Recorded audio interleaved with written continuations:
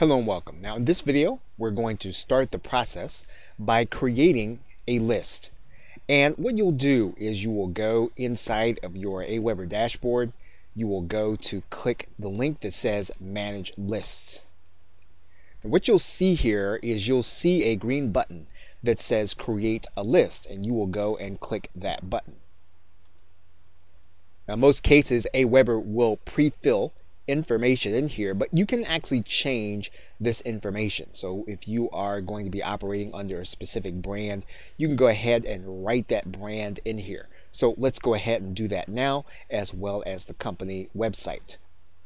Now Aweber requires that you put a return address in your emails. They will pre-populate that information based on what's in your billing. Now, if you want to use a different address, you'll need to click this button and then you'll need to change the information.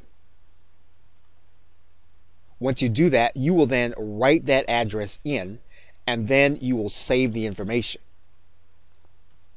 Well, Aweber is going to ask you what sender name and email address that you want to use. And in general, what you're going to do is you're going to write in a sender name. And when you write in a sender email, you want to avoid using emails like Hotmail or Gmail or Yahoo. You want to use a server address email or an email address that you created with your domain name. Now, another thing that you'll want to do that will enhance your deliverability is you want to make sure that this sender email is not something like admin or support. You don't want to use generic names. If possible, you want to use a proper name.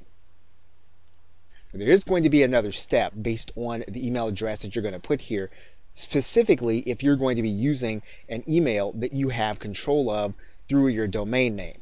But now, once you have all of the information in, the address you're going to be using, as well as the name and sender name, you can go ahead and click Next Step. Aweber will require you to give your list a name, but typically your customer will not see the name of this list or this explanation unless they choose to unsubscribe. So we're going to go ahead and we're going to describe the list and then give it a name, and we're going to keep it brief. As you can see here, you can only use 400 characters. So we're going to go ahead and do that right now. Okay, so once you've done that, you are going to then click Next Step.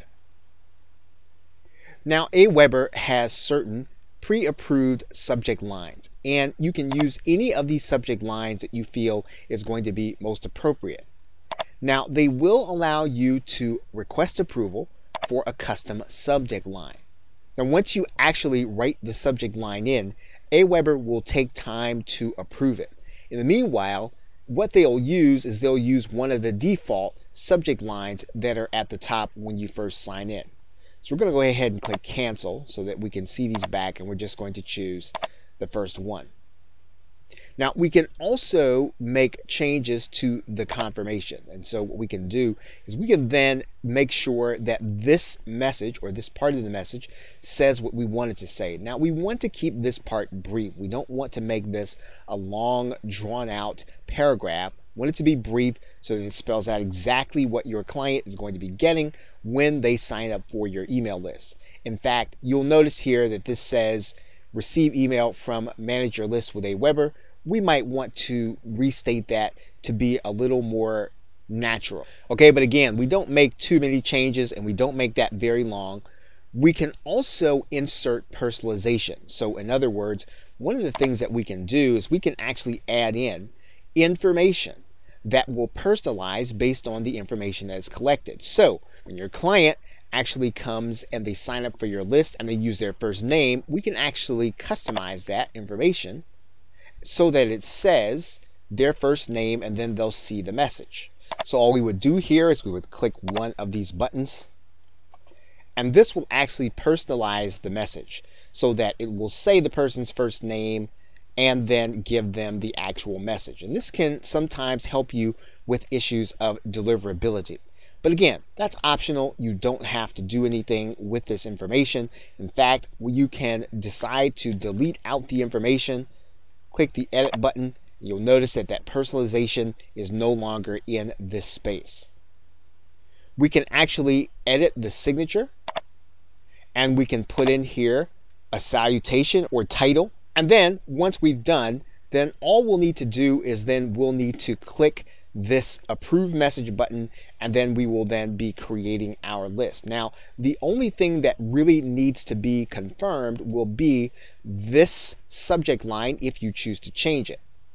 So we are actually approving the message and then creating the list. And once you've created the list, you'll notice here at the top that Aweber will be working on that particular list, and all of the menu fields that we'll be working with will apply to the things that are going to be associated with this one list. If we want to change the list that all of these menus are going to be associated with, all you have to do is use this drop down arrow, and then you can choose the list that you actually want. Okay, so we have now created the first list, and we will now move on to some of the menu items. Okay, so with that, thanks, and I will see you in another video.